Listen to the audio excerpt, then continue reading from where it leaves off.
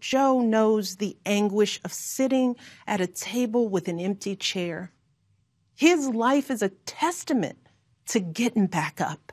From our distant vantage point on the other side of the world, it can be hard to understand why the Democratic Party's voters chose Joe Biden, of all people, to be their presidential nominee.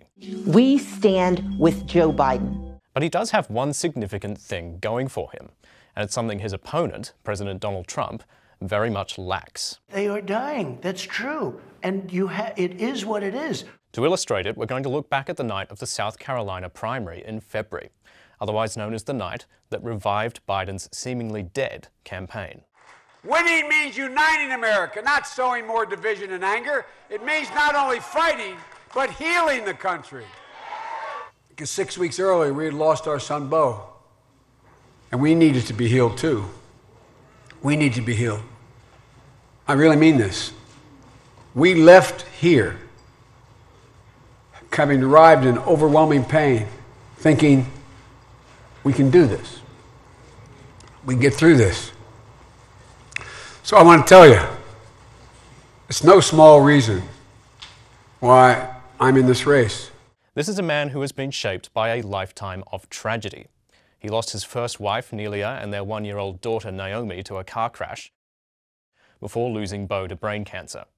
As a single parent, he decided to be there, to put us to bed, to be there when we woke up from a bad dream, to make us breakfast. Those losses have made him a vulnerable, empathetic figure. 4 days after Beau's funeral, I watched Joe shave and put on his suit. I saw him steel himself in the mirror, take a breath, put his shoulders back, and walk out into a world empty of our son. He went back to work. That's just who he is. Biden's campaign clearly understands this contrast because it has made empathy and basic decency the centerpieces of his argument against Trump. You know, I've said from the outset of this election that we're in the battle for the soul of this nation. What we believe, and maybe most importantly, who we want to be, it's all at stake.